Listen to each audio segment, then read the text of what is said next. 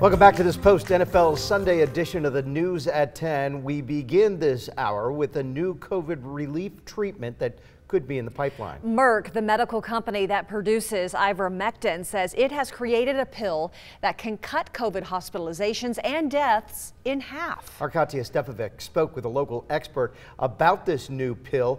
Katya, this could be a game changer, couldn't it? It could. Mark and Kim, I spoke with Dr. David Pate, former CEO of St. Luke's, and he says while this new antiviral drug is absolutely great news, if you want to minimize your chances of getting COVID-19, you still need to get vaccinated. This is a new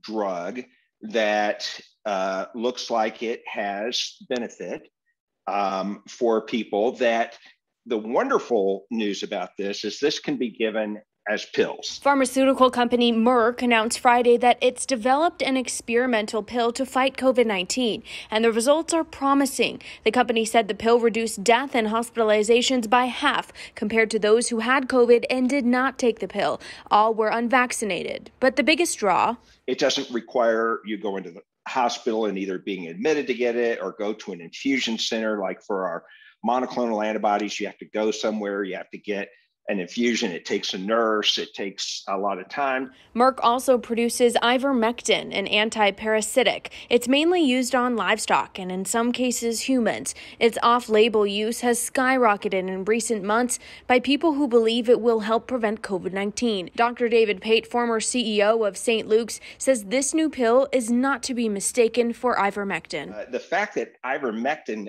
doesn't yet seem to work, but this drug is showing that it works, is not inconsistent at all. They're completely different. They have different modes of action, how they actually cause the effect on biologic agents. And so, no, this doesn't bother me in the least, and it shouldn't bother anybody else. Dr. Pate says if given emergency use authorization, the new pill will be a great benefit, but not the pandemic solution. In trials, participants took 4 pills twice a day for 5 days.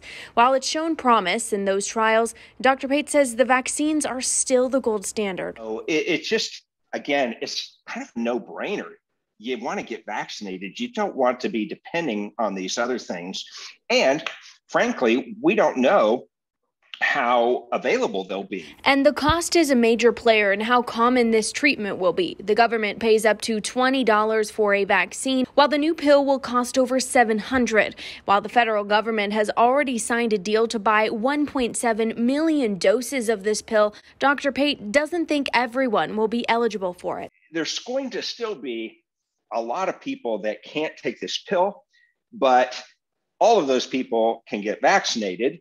All things considered, if it should not be an either or. Everyone should get vaccinated. Only study the drug on people who were not vaccinated. The FDA may consider authorizing the drug to be used in vaccinated patients with breakthrough cases.